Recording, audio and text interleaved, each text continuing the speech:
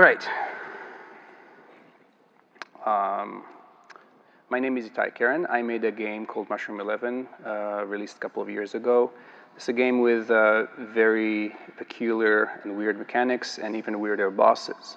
I also made a research a couple of years ago on 2D cameras, and I decided to combine my two passions and try to create this retrospective of game bosses and what we can learn from using references from older to more modern games. So, what is a game boss? A standard definition would look a little bit like this: a significant computer-controlled enemy who must be defeated to achieve a goal or continue progress. But we all know that the bosses that we remember and we like usually have one or more of these items as an exception to this rule. And from what I noticed, it is closer to just an epic confrontation that serves as a microcosm of your game while temporarily breaking its rules. So the boss battle is definitely part of your game. It needs to feel as part of the unit, which is your game, but it's uniquely qualified to break any and all of the rules. Why do you need a boss? I basically look at it as 4 different sections: reward, take a break from normal gameplay and reward players' persistence with a new experience and a chance at a major triumph; dazzle, surprise the player with an unexpected play experience; engage, use the battle to advance the story or create emotional attachment; and challenge, of course, that test and acquire skill, introduce new skills in preparation for what's next, and we're going to talk about all these. So, shock and awe, how we can dazzle the players with unexpected confrontation and while creating a lasting first impression. And you're probably going to notice that I haven't really put too much effort into the images because that's boring. All right, so what's the most important element, even going back to 1975, this is what's considered possibly the first boss battle. It's basically just an enemy with an unexpected strength. It is way more powerful than the player expected. It's also very unlikely for you to win against the dragon in the dungeon. And it feels like a David and Goliath. It's kind of the thread that goes across pretty much all boss battles. An easy way to create, or like the standard way of creating a boss that feels invincible, is using the size. This is Mothership from Phoenix from 1980, what I consider probably the first modern boss. The size is so large, it also feels like it's almost impossible to defeat. This is possibly one of the best boss battles of all time. I'm going to talk about it a lot.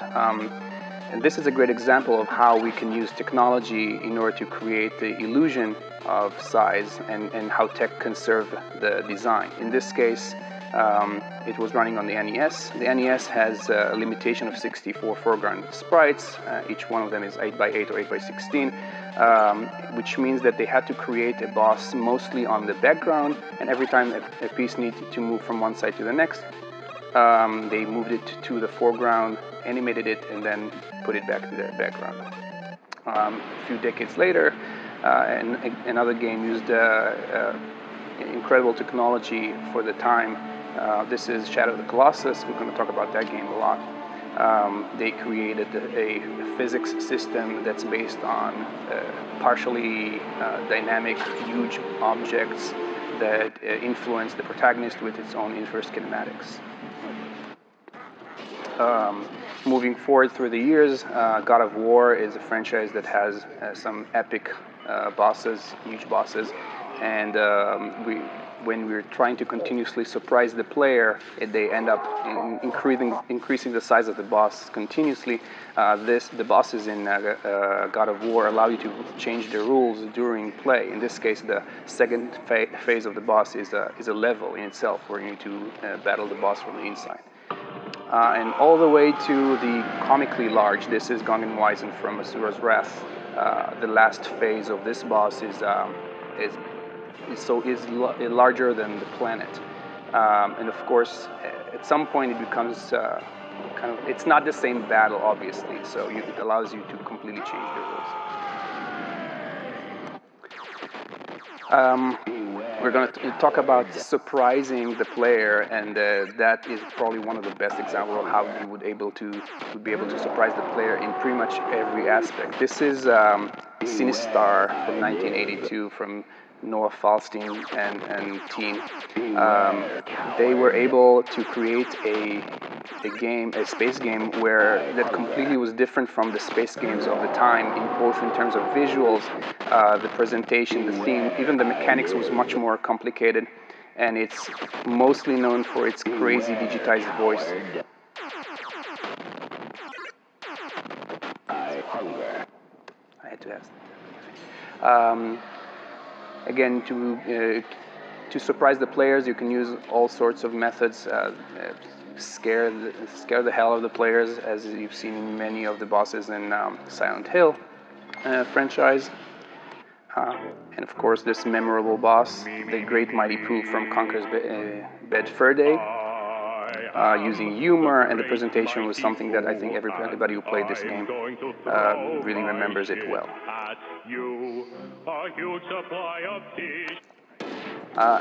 And of course, there are bosses in games that you wouldn't expect to have bosses. This is Mario Kart DS, surprisingly has bosses as well. We're going to talk about various different types of surprises throughout this talk. This is just a quick presentation. All right, moving on. Engage. We can use gameplay, the pause in gameplay to tell a story, build anticipation towards the battle, and revel in its outcome. So the stories back in the early days of video games were mostly the traditional story frame. Boy saves a girl. You probably remember that there's a thread in Miyamoto's work. And even moving on, this is Karateka, more or less from the same time period.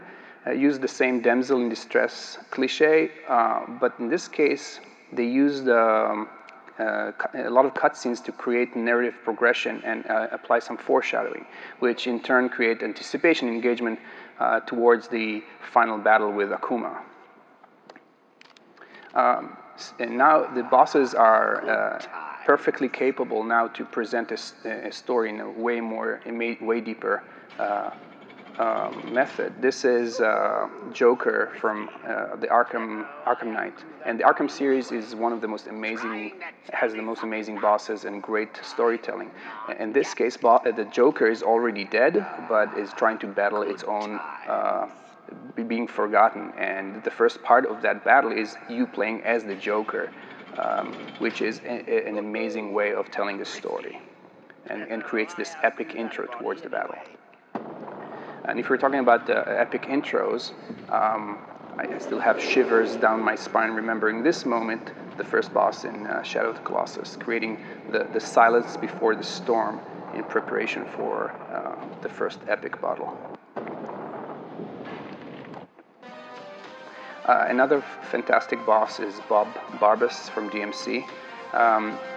This Bill O'Reilly / Max Headroom, just the presentation for this fight creates this rage and again builds anticipation towards the battle.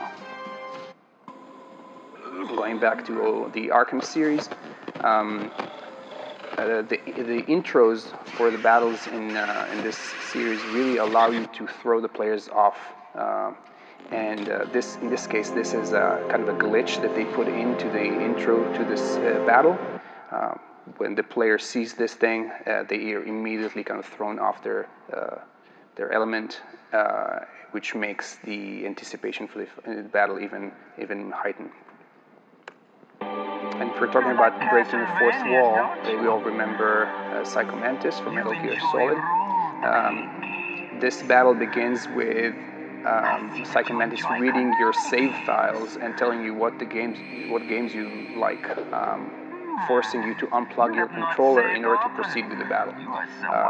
That really challenges the boundaries of what the game can do, and I believe that the boss battle can really allow you, it's uniquely qualified to do just that. And after the battle is complete, having some outlet and a short break, allowing you to relish and gloat in the results of the battle, and of course advance the story. This is a particularly grotesque ending to the Poseidon battle in God of War 3. And this might be the first true outro, also quite grotesque. This is Hitler from Wolfenstein 3D with its famous death cam TM. As a quick anecdote, I had to look up a death cam TM and realize that it was indeed a trademark by PUBG, PlayerUnknown Battleground, which is funny because Kill Cam is owned by Activision, so I think that tells the story. Anyway, all right, moving on to battle setup. We can fit the boss to its environment and vice versa, figure out the timing and post-battle results and boss sequencing and interconnection. Another early boss battles can be found in Kung Fu Master. This is the true level boss. It literally is a boss at the end of every level and also creates an anticipation using the enemy health bar that is visible throughout the level. There's the ending boss, which I played Bubble Bubble multiple times. I never reached level 100 and I didn't even know it had a boss. But there are a few games in history that had a single boss. But there's also the intro boss. This is Fury from 2016, which is, I think, a perfect way of introducing the game by starting with a bang, really. So instead of having some endless cutscenes telling you what to do, you can start with a boss that teaches you everything that you need to know. This is Nemesis from all throughout Resident Evil 3. You battle Nemesis multiple times and in completely unexpected timing every time, so it creates this lingering anticipation and this long engagement. This choice of timing, as we've seen in Bioshock, you choose when to engage your first Big Daddy, and it has some meaningful results for later. Chrono Trigger from '95 had a particular interesting way of giving you a choice of timing. The timeline in which you engage with Lavos really changes the outcome, and there are 13 different endings based on the timeline. Going back to Psycho Mantis, again, there's so many things to analyze in this battle, but one of the things the small details that I really enjoy is the fact that how they connect the boss to its environment. So the boss, even using telekinesis, it attacks you with picture frames and vases, which I think it's a great idea. Once again, the Great Mighty Pooh, well connected to its environment, attacks you with poop, and you retaliate by throwing an oversized toilet paper into its gaping mouth.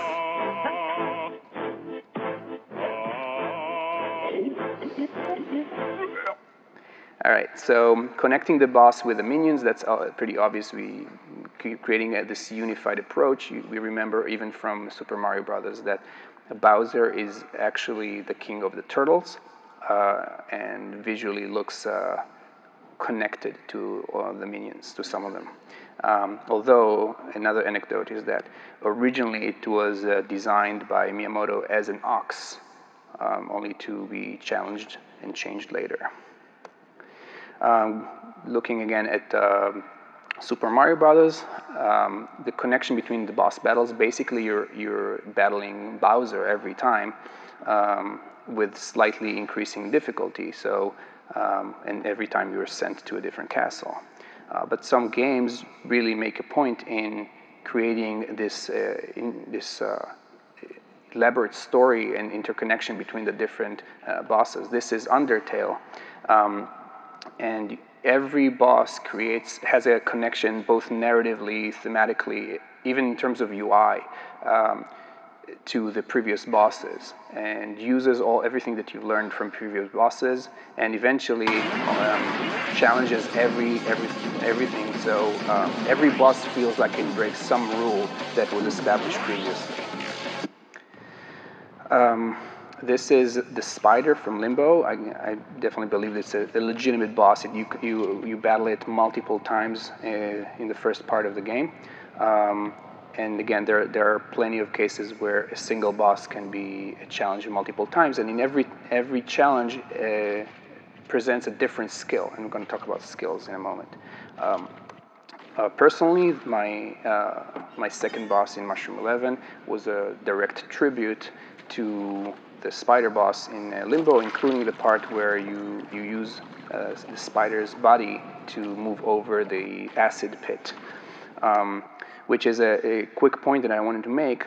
In Mushroom 11, after you defeat the boss, there's always an additional challenge that you need to cross. You need to physically cross over to the next world, which I thought was pretty interesting and clever, but to be honest, this is not something I would do again, because when the player believes that, or they see that triumph, they believe that they can proceed to the next level, and instead we're challenging them and immediately throwing them back into a new challenge, kind of watering down this excitement and satisfaction. Wouldn't hurt to just continue automatically or find a different way to present this challenge. All right, skill, mastery, and teaching. So we're going to talk about the skills, how we can design a challenge to test a specific skill, and how to increase the difficulty and combine multiple skills, and of course the undivided attention that we have to teach new skills. This is the first boss from Shinobi, a game that I really like.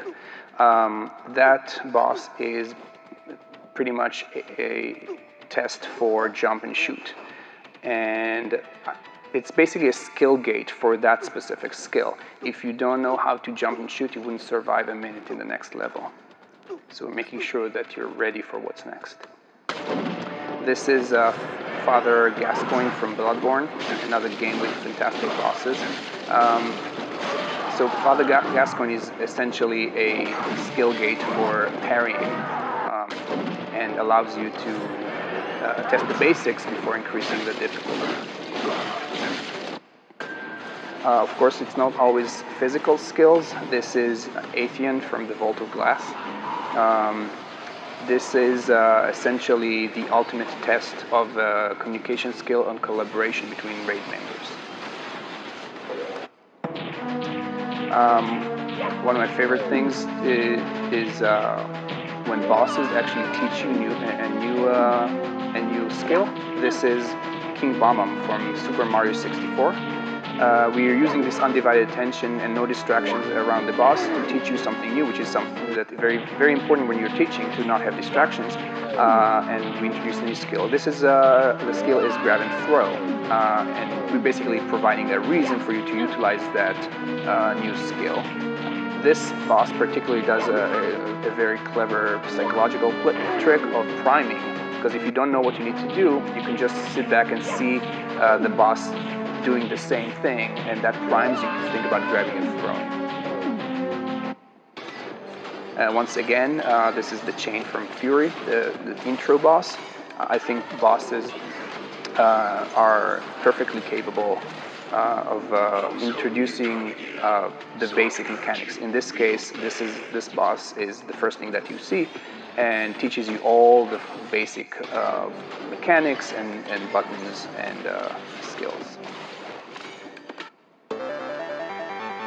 This is a very memorable boss, the first boss from R-Type, one of my favorite bosses, and it uses a great way of implicitly teaching you a new technique. In this case, the force spot that you send to infiltrate, it has this curvature there that keeps the force spot in the center, right in front of the weak point. And by seeing the effect, using hindsight bias, you retain the observed result. And that way it reinforces the teaching of using the force spot. This is Ruby Weapon from Final Fantasy VII. Uses a great way of introducing a modified skill, in this case a handicap. This is the Whirl Send. It's an attack that takes party members off the game, and really changes the way you interact with the boss. Another interesting handicap is the last boss in Shadow of the Colossus. Following the tragic loss of your horse Agro, you don't have the speed and capabilities that the boss allows you to do, so you have to use evasion and stealth in the first phase of the battle. Increased risk. This is the last boss in Sonic 2. In this case, the entire level does not have any rings, which creates this, well, at least illusion of risk, and the boss feels much harder, which is kind of a different way of playing the game. This is Berserker. In a game, the first-person shooter, or third-person shooter, where all you need to do is hunt down enemies. In this case, you can't do that. You have to lure the enemy to follow you around into the light to be hunted down by the Hammer of Dawn Death Ray. You know how to sword fight? And this is Ray from Uncharted 4, and a lot of bosses that use playable cutscenes, basically, which open up infinite opportunities to introduce different skills. This is not exactly expected, but this battle has, it's basically a glorified sword fight using 2 buttons. You know how to sword? So get comfortable. This is GLaDOS, the only boss in Portal, which introduces a new constraint. This is the time constraint, or at least the explicit time constraint that was not available before. Also, bosses allow you to introduce multi-skill, combining multi-skill into one epic battle. This is Wheatley from Portal 2, which forces you to use all the different things that you learned throughout the game. Going back to Shadow of the Colossus, this is a phased set of skills. Every phase has a different unique skill that it tests. The first part forces you to shoot down the sacks, making this sand dragon drop down. The second part is all about timing and speed. The third part is holding on to the body of the dragon. Mr. Freeze is one of my favorite bosses, again, from the Arkham series. This one also tests different particular skills, but gives you the choice of how to introduce them. You choose when to try out every different skill, and once you do, the boss even tells you that you cannot use that anymore. He's going to be protected from that, which is, I believe, a great way of testing out different skills. And of course, the side skills in a game that's all about, space battles. In this case, the skill is to get a 777 in space. In Metroid Prime, which is a 3D action-adventure game, you get kind of a glimpse to a different game. Spider Guardian is basically a 2D puzzle game, which is, again, something that only a boss battle can do, if you think about it. Again, one of my favorites, this is the Bride from Miss Explosion Man. This is a side skill that's a tribute, a hat tip, if you will, to another game. This is basically a tribute to Punch-Out! And this is from last year, Dr. Robotnik's Mean Bean Machine from Sonic Mania, which is another glimpse to a different game, a game with the same name, which is essentially a session of Puyo Puyo. All right, let's move on to the actual confrontation. Right, so design attack patterns around the tested skill that we just established, and how do we encourage interaction between the boss and the player. Dracula from Castlevania is a boss that basically tests jumping and hitting from very close range. Now, in order to support that skill, the attack pattern uses the negative space that is left by that skill and forces the player to get very close to the boss and jump over it. So if you think about it, we are using and complementing the skill that we've established. Cuphead from last year did a fantastic job in pretty much every boss in establishing a skill, a specific skill, and then creating a negative space that forces you to interact in a certain way. Bosses, bullet hells like Dandanpachi, Daikokatsu, are a great example of the idea of the negative space. Because if you think about it, and as we can see, the boss can kill you whenever they want. If the designers wished to kill you, they would just shoot an endless amount of bullets or a bullet with an infinite speed. But in this case, we are actually trying to not kill the player. We're planning how to keep them alive. And you can see that even within the bullet hell, there are paths that are allowed for the player to use. So that's what we're planning. We're planning the paths. Another great example is from Contra. Pretty much a lot of the bosses there create the idea of the counterattack. So you are attacking the boss as they attack you. And that creates kind of a poetic justice, of course, but also there's an element here that's very useful for designing a boss, which is creating this short time window and a limited space, which forces us to have this confrontation and this cycle of evading and attacking. We saw the King Bomb from N64. This is this DS version, which is pretty much exactly the same idea. It teaches you how to grab and throw, but it uses a completely different way. It throws a bomb at you, which again is kind of a cliche of bosses, but this deflection that it requires puts the player in the line of fire and forces this interaction between the boss and the player. One of my favorite bosses, at least from the Zelda series, is Trinrova, which again forces this interaction between you and the bosses. In this case, you deflect the attack of one sister against the other. One of my favorite bosses, Justicia from Bayonetta, is another game with fantastic bosses. In this case, it's another type of counterattack. It creates a path. By attacking you, it creates a path for its own destruction. Another version of that can be found in Dingodile from Crash Bandicoot Warped.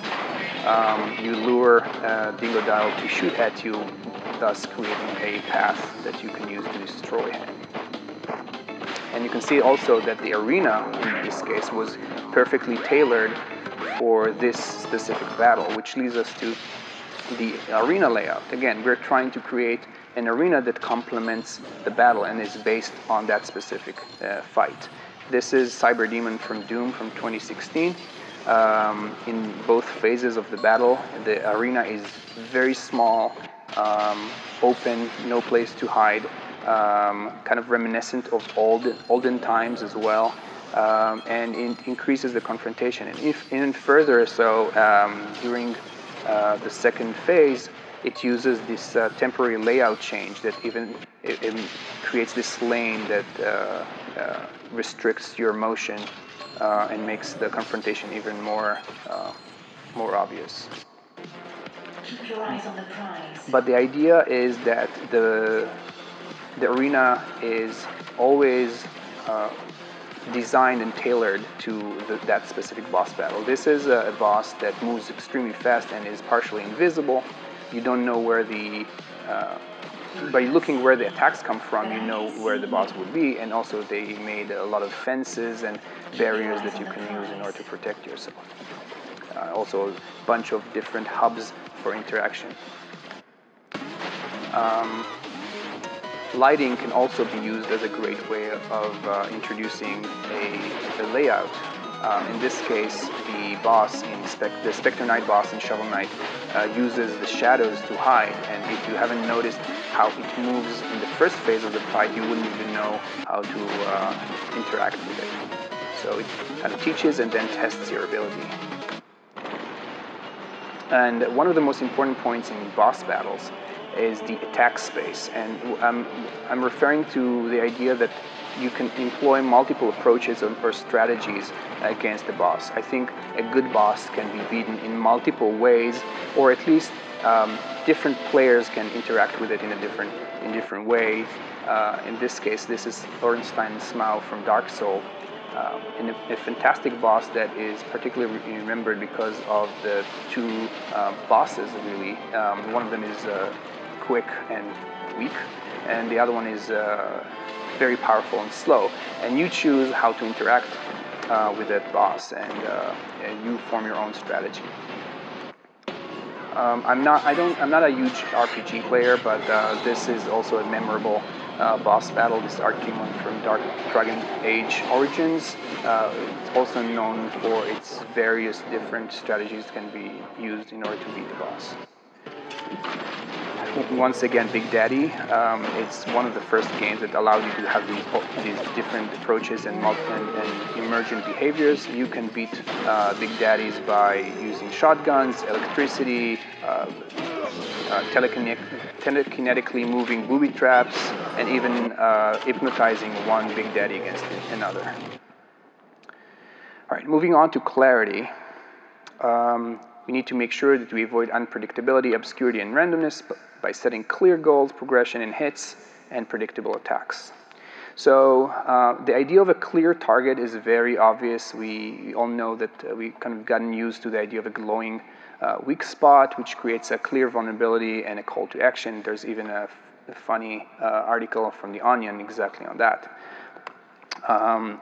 Creating a clear call to action is extremely important. This is an example from Shadow of the Colossus, particularly when you have a large boss with multiple weak points, the sigils. It forces us as designers to create some sort of guidance as needed. In this case, the sword that lights up the next target. In some cases, guidance is not needed. This is Dark Link. You don't need to know its particular weak spots because it is you. You know its strengths and weaknesses. That reminded me of Mirror Prince from Prince of Persia.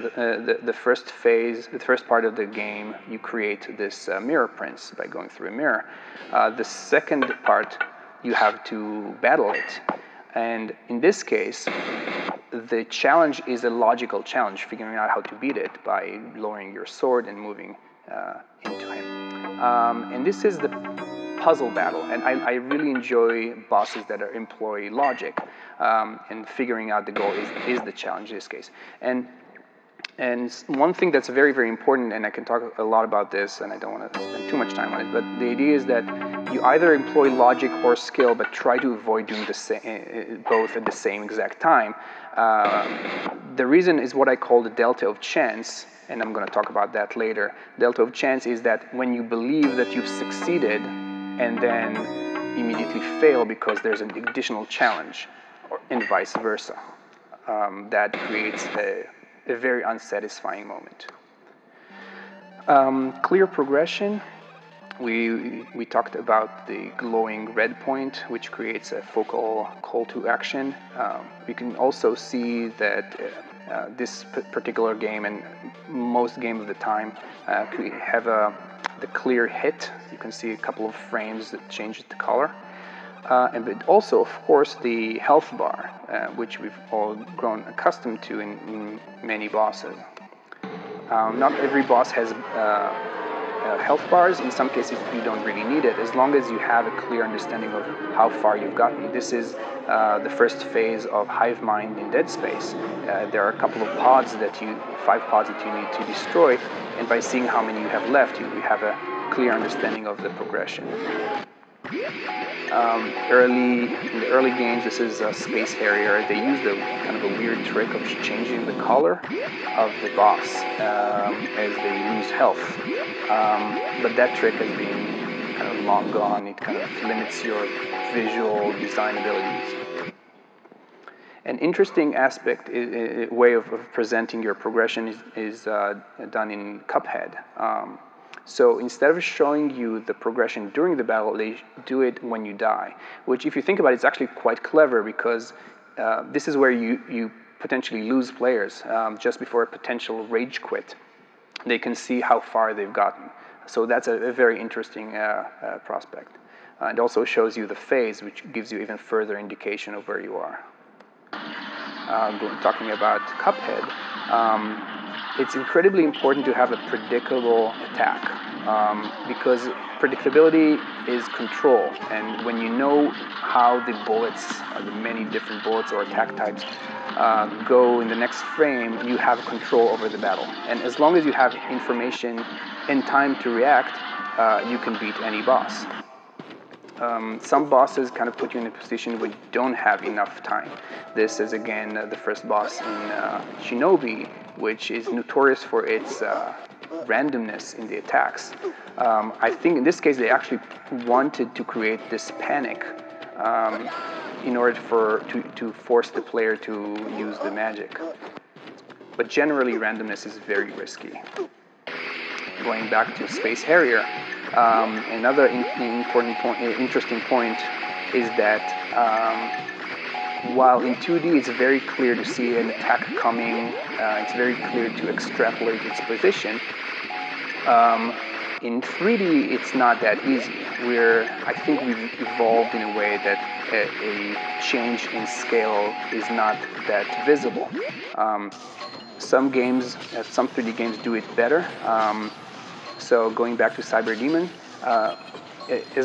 as long as it's visible enough that something is going directly at you, then you should be fine. In this case, the flare behind the rocket gives you just enough information to know if an attack is coming directly at you. Another cool trick from the Barbas fight, it always attacks you sideways and then clamping towards you, again giving you just enough information and time to react. But you don't always have enough information or time to react, so you have to compensate with enough information. The preemptive shadow, as I call it here, is highlighting where the hit is going to land. This is both the fireballs and the bombs as well. So, and if you think about it, it kind of compensates for the lack of information that we as spectators have. If Mario can look up and see the bombs falling, we don't have that luxury. So by providing that guidance, it gives us just enough information to react. This is Hellblade, and in Hellblade, of course, and in many other games, they use preemptive animation. It gives you well enough time to see when and where the next attack is coming by having this animation of the enemy. Also, it uses another cool trick to introduce this telegraphing by actually literally saying that attacks are coming behind you using the voices in Senua's head, which I thought was brilliant. This is El Lanchador from Rayman Legends. It uses multiple telegraphing methods. You have the shadow that gives you information on the position or the location of the attack, and the animation for the timing. So with the timing and the position, you have just enough information to respond. Another cool telegraphing method used in the Master Hand in Super Smash Bros. Throughout the series. These kind of implicit hand gestures give you enough information to know when the next attack is coming. Oh, this should be fun. Once again, Rafe and other battles in the franchise. If you notice, just before the hit lands, it slows it down just enough to give you time to react, which is some sort of telegraphing, but kind of changing reality slightly. Oh, this should be fun. So, the first battles in Punch-Out, they start pretty slowly. They have a lot of preemptive animations, giving you just enough time to respond. but as the battles progress and it gets harder and harder, you have less and less time to react. And in fact, the Mike Tyson battle doesn't really give you enough time to respond to any attack. And the only way you would know what to do is by observing the previous attacks and timing them and memorize them and basically anticipate in order to survive, because the previous waves telegraph the next waves. And that's what you see also in Cuphead many, many times. The first attack, like in this case the egg, is extremely risky. You don't even know what it does, and in fact, if you're in the wrong place, you would die the first time you see it. But once you see it once, you know how to react the next time. And this happens constantly in this game. It works very well for a game that has, a lot of these interactions, a lot of deaths. This is a less common example. This is Little Horn from Super Meat Boy. This entire boss is built on memorization. It has 13 different stages that you need to memorize each one of them in order to survive, which works very well for this game because this game is all about dying multiple times. All right, let's move on to difficulty. All right, we're going to talk about delta of chance, which I mentioned before, and the fact that we are here to reward and not to punish. So the delta of chance. If you look at any phase or any even attack type in a boss or any kind of interaction with an enemy, you usually see, or you better see, a challenging peak followed by a foreseeable end. You can actually see where it's going to end. And a noticeable easing between them. And the idea of delta of chance is that, well, a positive delta of chance puts you in a position where you see an anticipated failure and heightened risk followed by an anticipated triumph. Not immediate triumph, but anticipated triumph. And that translates directly into the behavior of dopamine. Now, I'm not a biochemist, but it's pretty recent that they studied this neurotransmitter and realized that its behavior really rewards and encourages behavior that leads to a positive change in your behavior. And there's always kind of a low dosage of dopamine that changes. It peaks when you have this positive delta of chance and completely stops when you have the negative delta of chance, kind of in an evolutionary way of teaching you how to work and advance in the world. In our world, you can kind of imagine that if you think about the playing game of Tetris, where you can see that you're almost going to fail, and then you see that the next piece is a long piece. Sometimes you would want to kind of wait and extend that amazing moment that you know that you've just survived. And that feeling is what I believe is one of the most important and one of the biggest takeaways I think you should have from this talk is, and this is something that I also learned kind of recently because I made a game that is extremely difficult. You probably know that. The idea of making sure that there's a challenging peak followed by a kind of anticipated triumph is extremely important, and I can see this in pretty much all the good bosses that I surveyed. And this is one of the reasons why this boss is so wonderful, because every attack wave has a very challenging peak right in the middle of that attack. You are attacked by multiple different pieces. You are forced in this very narrow space.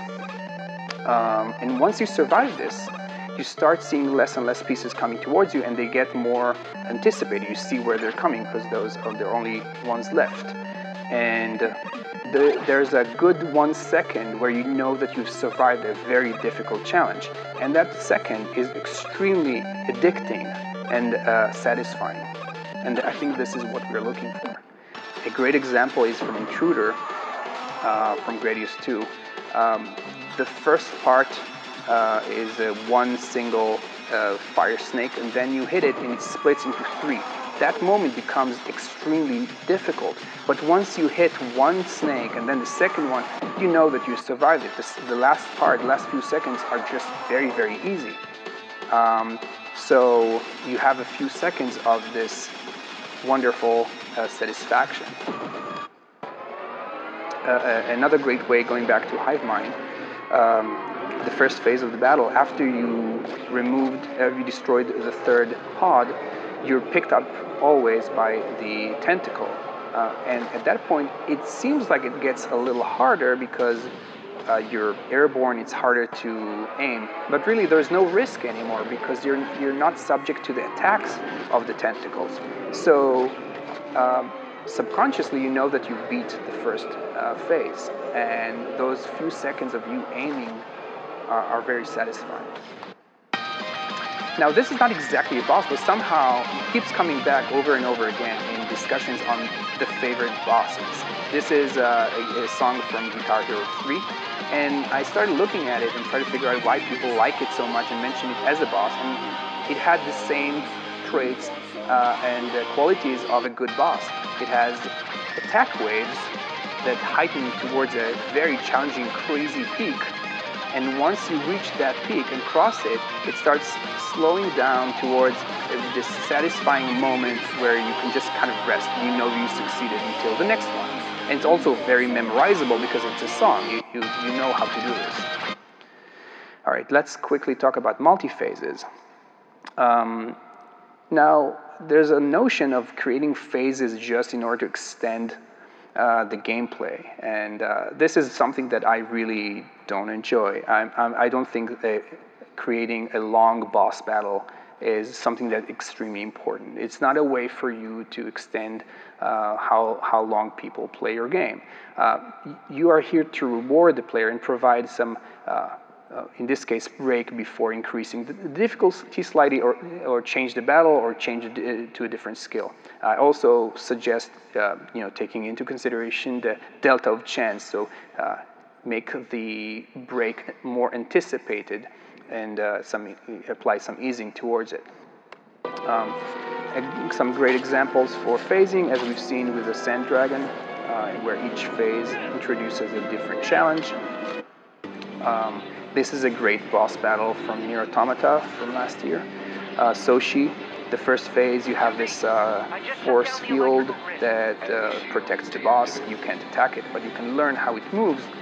The second part, where they turn off the power, you can actually attack it, but you don't really see very well. So those two phases really complement each other very well. And last example from the Arkham series, this is Ras Al Ghul, where each one of the phases changes the rules completely. The oversized boss, then gravity or multiple instances. So I think that the idea is that every phase can break the rules in a different way. Now let's talk a little bit about the difficulty level and pacifism. A lot of games introduce multiple difficulty level throughout the game. You can change it. The entire game becomes easier. Cuphead actually allows you to change the difficulty level per boss.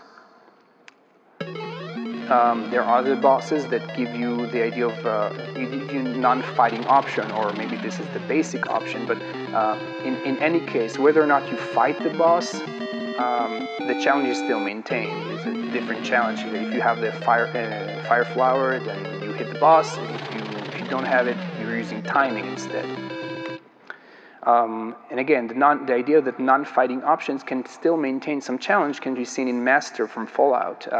In certain circumstances, and if you go through a specific branch of the dialogue, you can actually convince Master to self-destruct and avoid a very, very difficult battle. And if you think about it, it's not that you skipped the battle. You create a different challenge for yourself. It's more a logical challenge than a physical one. And a great example is through Undertale. There are many types of confrontations, and confrontations can end without a fight. In fact, there's a true pacifist route that is also considered, I think, as the true ending for the game, that you can just avoid fighting all the bosses. And the challenge is still there. It's a slightly different challenge. There are other games that allow you to skip bosses because, again, the boss is a reward. If the player so chooses, they can just avoid the battle. And this is Spyro the Dragon, where we can use collectibles to progress and go through the balloonists. You can just avoid the battle if you have enough of the thing that you're collecting. And it's all about if the player just enjoys collecting, but they don't enjoy fighting, then that's their choice. And finally, Monster Hunter World, the whole point is that you choose the battles. You take on quests, and it's all for your own personal advancement. It's the battle is a reward. It's part of the game. It's not a punishment that you have to endure in order to get to the next world. So, a couple of words on skipping. So, you need to ask yourself when you design a boss, is this boss essential to the progression? Does it teach you something that you have to learn? Does it make sure that you're not going to be hurt later? And if not, then are you really excluding unable players that you considered as non-deserving? You remember that the battle must be rewarding, but players can enjoy different types of challenges. So I urge you to consider easy mode or alternate challenges. For example, I can definitely start designing bosses that can be either challenged physically or logically, and both ways are completely acceptable. And of course, even skipping the boss, because it's the player's choice. If you want, you can always award the main path with special items or access to different parts of the map if you so choose, or even different endings as we've seen with some other games. And if you think about it, it actually increases your replay value, because if you let the players go all the way to the ending, they would enjoy and probably want to return to the bosses again, play them in like the original main path. It also exposes more people to your art, and this is a personal, personal thing for me, because I spent around 2 months working on an ending for Mushroom 11 that only less than 10% of the players actually reached, because the bosses, for example, and other challenges were extremely difficult. And most importantly, this allows us to really work towards true inclusiveness, and while not skipping on the actual challenge. So, in summary, I'm just gonna call this out real quick. These are the rules. Reward, tell a story, locally source, skill test and intro, do not try to kill, keep everything clear, allow player expression during the battle, phase wisely, mind the difficulty curve and the delta of chance, and of course, most importantly in boss battles, rules are meant to be broken. Thank you very much.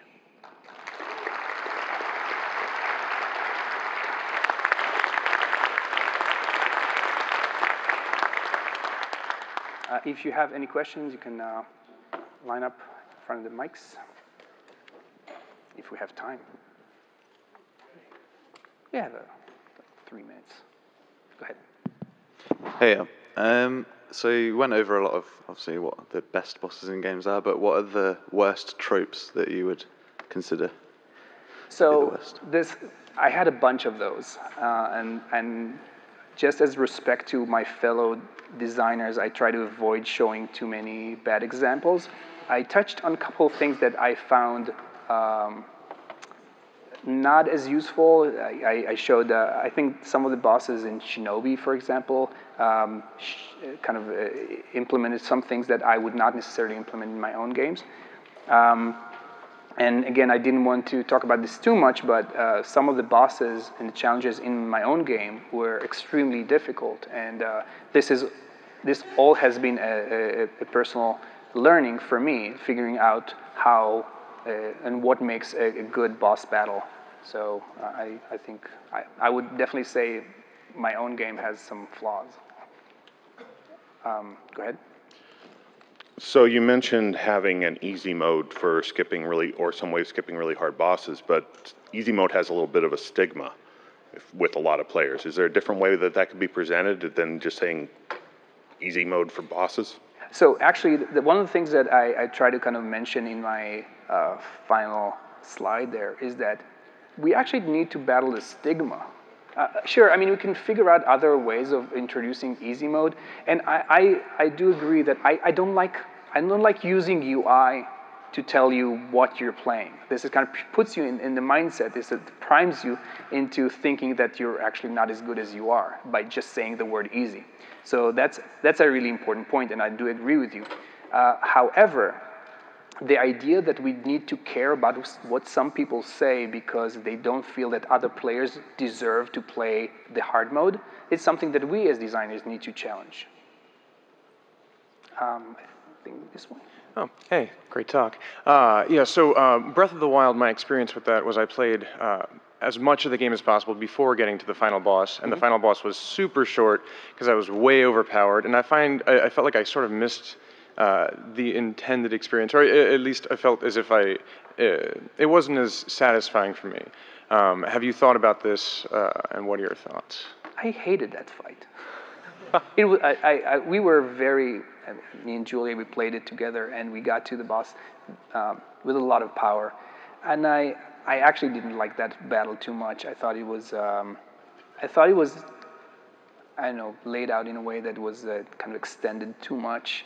I actually like a lot of the boss battles that Nintendo has that kind of have everything very laid out very well, where every phase has a different challenge. And I think maybe part of the thing, and to be fair, one of the amazing things that I love so much about Breath of the Wild is that you can have multiple approaches to do every single thing. But the problem is that you can't balance everything to the maximum. So in some cases, there are some strategies that are just better. And you probably found those. And I didn't. And I'll ask you what he did later. But honestly, I think this really allows this elaborate expression space for the players. So in some sense, I think maybe you played it very well and you missed some of the things. But I guess that's part of the challenge for designing it.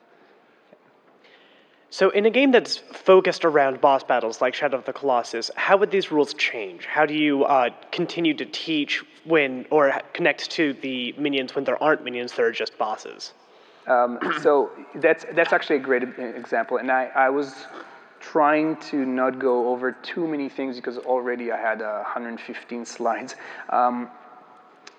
Basically, the idea of boss rush and games that only have bosses. I think Monster Hunter is a great example of kind of the non-linear way of giving you the choice of when to challenge a certain boss. But in this case, the way I see Shadow of the Colossus is that really, if you think about it, every boss or every Colossus is a level. And that level usually has multiple different challenges throughout that level. And usually, towards the end of the level, for example, the head of that monster, that's the boss, if you think about it. But each one of them, and that's something that I enjoyed tremendously in that game, is that each one of those bosses introduces something else. So I thought it worked out for that game. I hope it answers your question. First of all, thank you kindly for giving this highly insightful speech. Now, earlier during the talk, actually at the very beginning, you did mention Silent Hill Homecoming. And that got me thinking, how exactly do you try to get boss fights right in a survival horror game, which emphasizes tension through tight resource management and also feelings of occasional helplessness and powerlessness? Oh, that's a great question. And to be fair, I only played a few. What I felt is that in terms of the boss battles in Silent Hill, really, what I saw this is that in a great example how the theme really worked out with the mechanic. In this case, as you said, this anxiousness, this pressure that you feel while playing it, really gets complemented by the visuals in some way. It could have been, by the way, just as useful if you think about it, if this would be a kind of a happy smiley face. But the idea of creating this this perfectly unified set of behaviors and mechanics that support the technology support the mechanics that supports the visuals. I think that worked out very well. I'm not sure if I answered your question though, but No, I think you answered it pretty well. Thank you. thanks. Thanks again as well. And you put a lot of work into that, which is fantastic. We went through a whole lot of examples. The majority of those examples were single-player boss battles. Do your rules change? Does your focus change when we're looking at multiplayer, and particularly more than just two people attacking a boss? I think this is a great example, but if you think about it, it actually answers the same question, because you need to ask yourself, what are the skills that you're trying to challenge. So I don't think I would be able to play Atheon very well.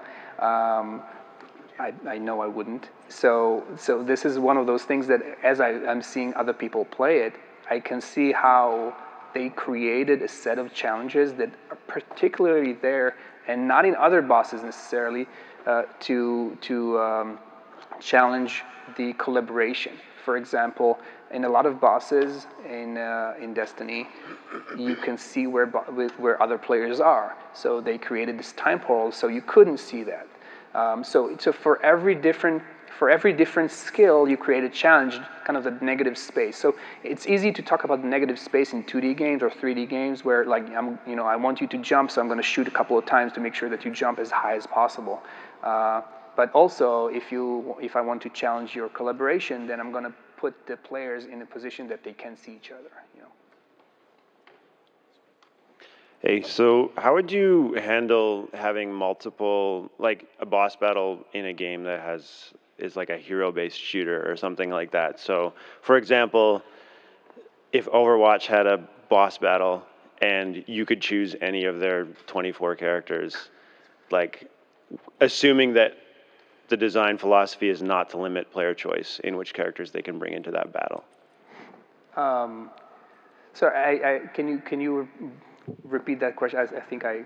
Sure, yeah. Just, it's a pretty vague question, but like, what are some ideas on how you would handle a boss battle that, like where the player basically has too many options available and how they could approach the battle? I think that's a great point, because I was talking about the player expression space is something that is underutilized right now. There are a lot of bosses that the expression space is limited to, am I going to jump over 2 bullets or 1 bullet at a time? And they showed Ornstein and Smaug from Dark Souls, which gives you this idea of like, okay, I'm going to go through this one first and lead. When you have too much choice, you have choice paralysis. So in some way, I think that's also kind of the art of designing. And to be fair, I think that's why I led my talk here to talk first about the skill set that you would like to challenge. Once you establish a skill set, or multiple skill set, but there has to be some sort of clarity in what you're choosing, what you're presenting, what you're challenging the player with. I think that just presenting too many different things kind of puts you in a point where the player would be helpless in a sense. So I think again that's part of my point. There's no perfect way to tell you how to design a boss. Like how do you place the bullets, what kind of, how it moves from side to side, how do you attack towards the player or towards where they're going. All these things are eventually it's the art of designing, but in a sense, just having the clear view of what you're challenging, I think that's extremely important, and that needs to be limited but not singular. All right, I think we're out of time. So thank you very much.